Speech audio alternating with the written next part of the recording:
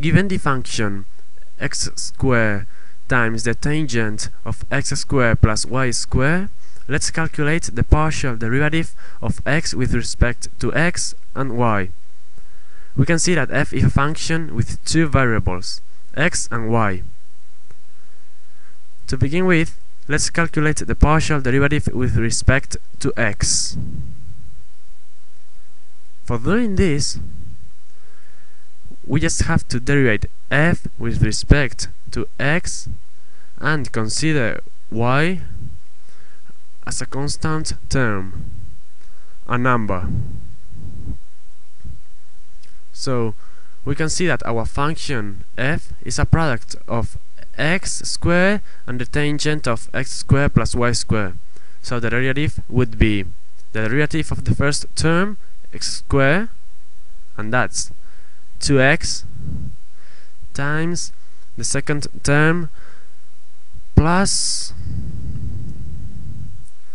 the first term times the derivative of the second.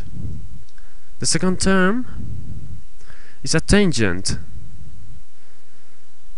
So the derivative of a tangent is the derivative of what it's inside.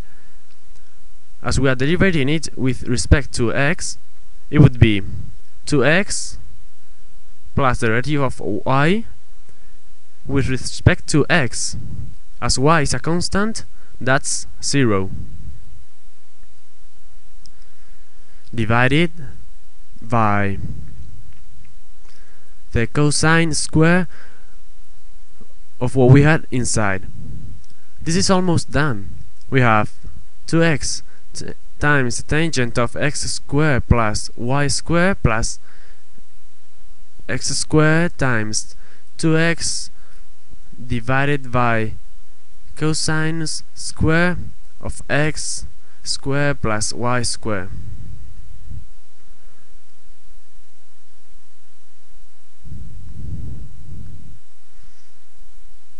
That would be 2x times the tangent of x squared plus y squared plus 2 times x cubed divided by cosine square of x squared plus y squared. This would be the partial derivative of x with respect to x. Let's do the same but with respect to y. Now the x would be a constant, and that means that we just have to derivate the tangent of x squared plus y squared. The x squared would stay the same, just like if it were a number. So the derivative of the tangent would be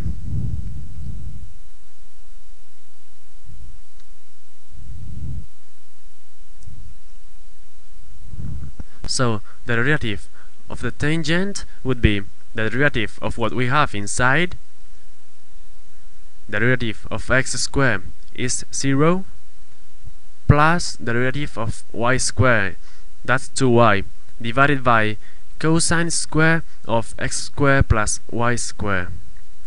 That would be x squared divided by 1 times 2y divided by the cosine square of x squared plus y squared. This is the same as 2 times x squared times y divided by the cosine square of x squared plus y squared. This would be the derivative of f with respect to y.